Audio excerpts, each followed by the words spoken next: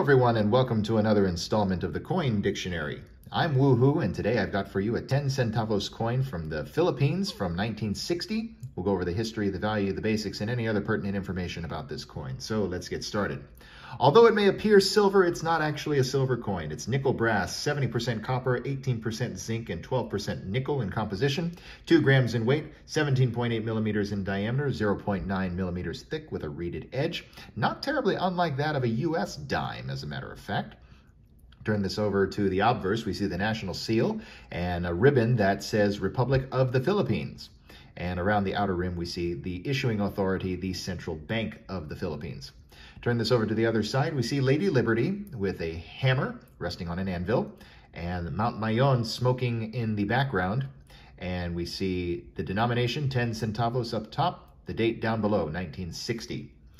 These coins were produced at the Philadelphia Mint, incidentally, from 1958 to 1966.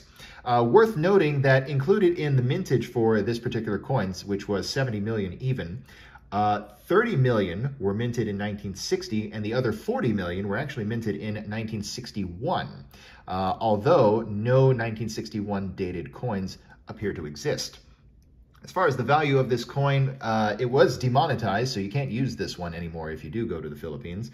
The best you can hope for is about $1 in high mint state grades. Nothing like this. This one's probably worth about 20 cents or a quarter.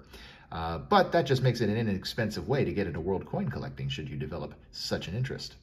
Anyway, hope that cleared up some information about this coin. And I'll see you next time when I've got another coin to talk about. I'll see you soon.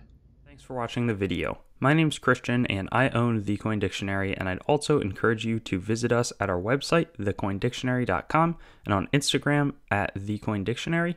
And I'd also like to draw your attention to some other helpful coin resources, such as my other YouTube channel, Treasure Town, which does more in-depth videos about coins and collectibles, as well as some resources like coinmeltprice.com, which shows up-to-date precious metals pricing, as well as the melt values of the coins that you own, coinsmetalscards.com, which will both be a marketplace and a news source for coins, metals, and cards, as the name suggests, as well as whatsthegrade.com, which will develop into a stickering service for already graded collectibles.